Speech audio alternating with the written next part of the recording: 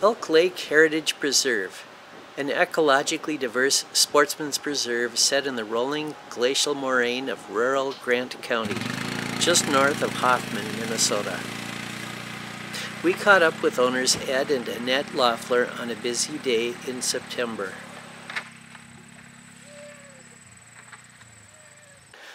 So Ed, can you tell us how this all got started? How long have you been in business? For 19 years I taught. I started down in Walnut Grove, moved up to when Hoffman was just Hoffman, and then went Hoffman, Kensington, and then finally West Central area. And then I decided to take a 5-year leave. The big part was because a guy by the name of Gary Peterson offered me a chance to start a preserve with him, and that started in '95. And at that point, we just kind of took off. And I was telling you a little bit about it before. We didn't have much of a mission statement. We just took off and started building, and things have worked out fairly good. We probably have around 400 acres that we can get people out in the fields and hunt. And we've got big fields, small fields, tall grass, short grass.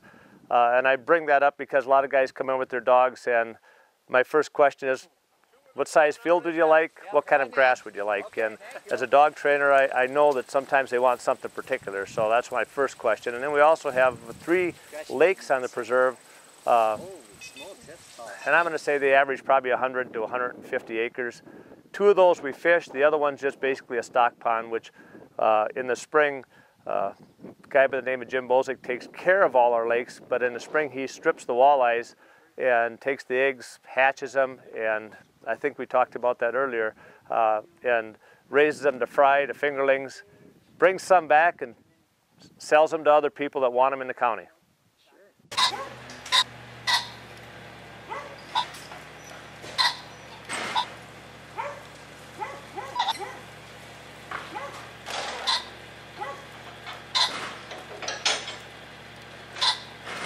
We've got pheasant and chukar hunting. We've got sporting clays, 5-stand, along with, with the hunting and shooting. We offer a lot of, I give lessons myself, try to get kids going in the right direction. We've got lodging. The main lodge has full cooking facilities. It's got 2 refrigerators and a nice spacious dining area, spacious living area. So that's where people can do their entertaining and such.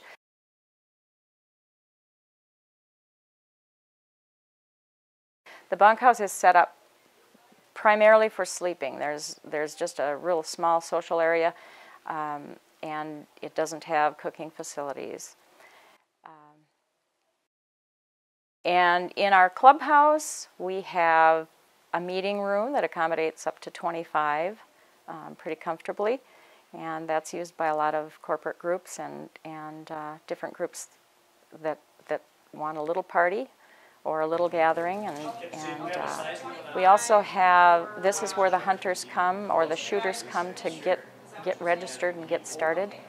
And we also have an active geezer group in the morning that has coffee just about every day, and sometimes in the afternoon, and that always keeps us abreast of everything that's going on. and a vital part of our business, actually.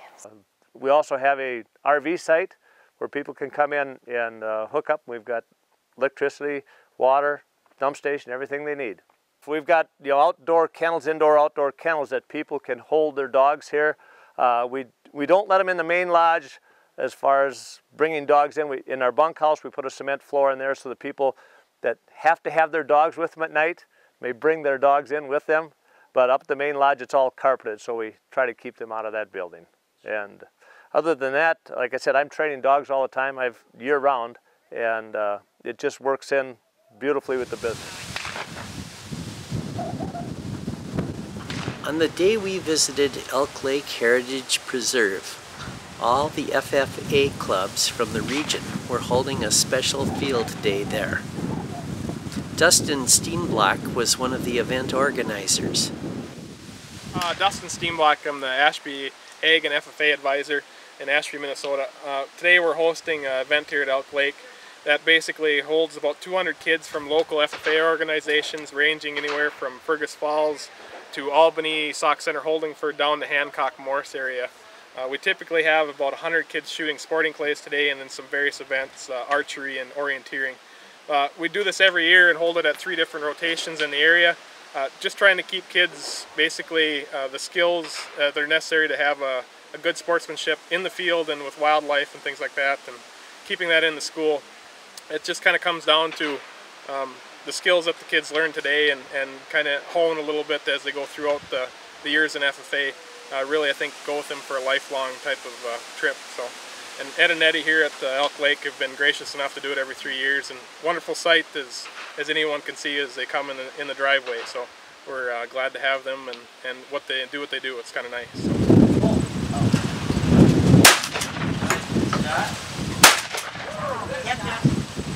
Or 2, Spencer. All right. Pull. Huh? Might have to shut down time.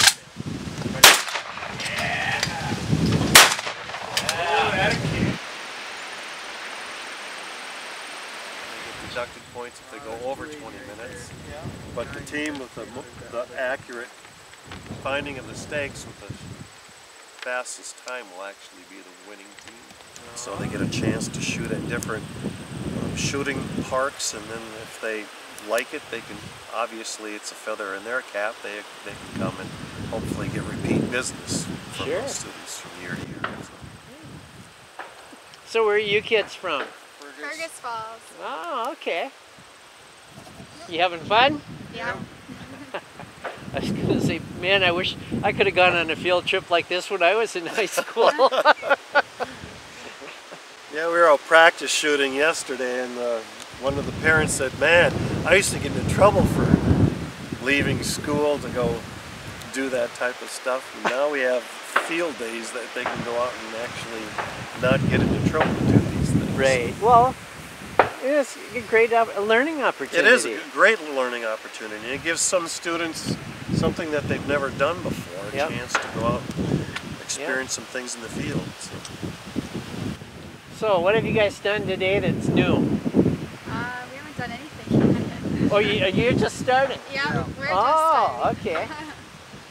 Is this your first time out here? Yep. And you're all in, what's your name and grade? I'm Carly Davenport and I'm in 10th grade. I'm Gunnar Odette and I'm a senior. Tyler Selesky, and I'm a senior. Great. Well, I hope you have a great day. And good luck with your team.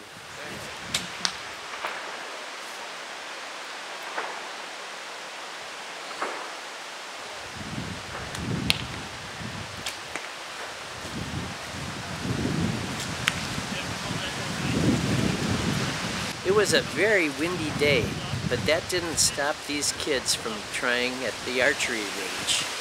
And it looks like they still had a lot of fun.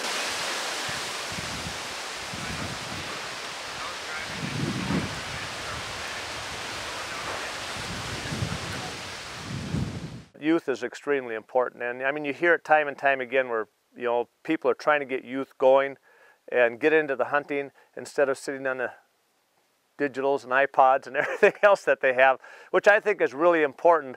And you know, we have youth hunts. We just had one here last weekend. I think Pope County was up here. I know Stevens County sends gift certificates up, which I take the kids out on an individual basis and guide them. Shooting, you know, we promote kids to come out and shoot sporting clays and 5-stand, and we give them a break on the clays as far as cost.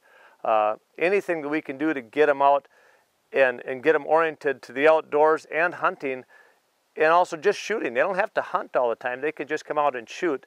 And shooting properly, and we encourage gun training. Kids, all people, to take gun training, and especially the youth. And one of the things that we do here is we make sure that the kids all have their gun training permits before they can do any activities here as far as dealing with the shooting end of it, because we think that's extremely important.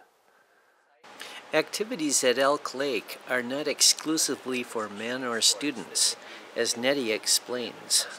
Well, we do get a lot of women shooting and hunting out here. It seems like it's becoming more and more fun for them.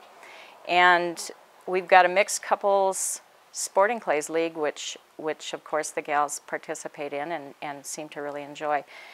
We also have a lot of gals that do girl weekends in the lodge, and they do quilting and stamping up or scrapbooking and just have a ball. And we always think that it's just like the song goes, put a girl in it. It's more fun when we've got gals around.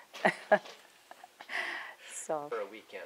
the main lodge has 12 beds, so we have oftentimes gals where the daytime group is a little larger than that, but the nighttime in the lodge is a limit of 12. And then we also have 10 beds in the bunkhouse, so we can accommodate. We've got 22 beds here.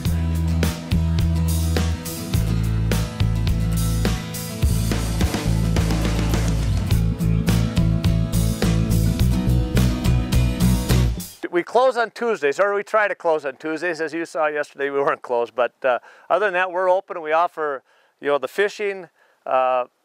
We'll keep fishing, obviously, open water now, and then when it freezes up, we have ice fishing. Then there's a short period of time where we actually take a break. As anybody in Minnesota knows, it's pretty tough to go out on the ice once it gets a little soft.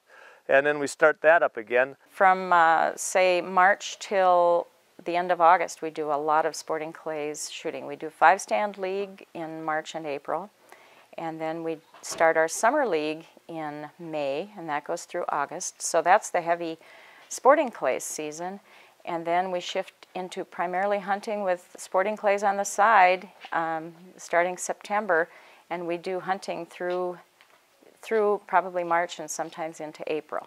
This time of year, we get a lot of people in, staying in their lodges. Like we just had a corporate group in. They stayed, they hunted, they fished, they shot clays, kicked back and relaxed, had a big barbecue, you name it. So a little bit of everything we try to offer the people that come here, and we aim to please. That's our main thing.